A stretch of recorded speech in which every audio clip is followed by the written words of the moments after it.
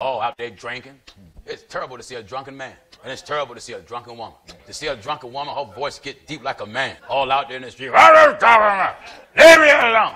Some of you brothers, man, you drink up all your money. You won't even put food in the refrigerator. Wife got to argue with you. Wife trying to do right, want to get a life right with God. She's scared to even let you in the house. Listen, anytime you get under an influence of anything and it make you act worse than an animal, you don't need that thing. When you get so messed up that you will argue with a telephone pole. Huh? Amen.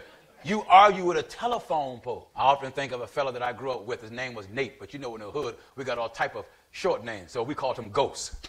Ghost was big too, man. Tall brother like Huey, but he muscular and whatnot. And so trash day was set out. Somebody set the refrigerator out. And Nate, I heard this noise, maybe like 2 or 3 in the morning, man. I was still home. I looked out my window, and that was Nate. He bumped up against the next door neighbor's refrigerator that was out there for trash. You know, he had it out with the fridge. He told the fridge, wait, who do you think you looking at? Man, look, you better get out the way because, you know, I ain't walking around you. He pushed the refrigerator, and the weight of the refrigerator came back and hit Nate in the chest, and Nate went back. Nate said, oh, no.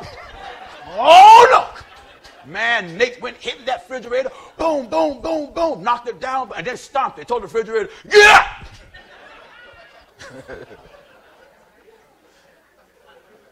Look at yourself in your past life and see where you that crazy.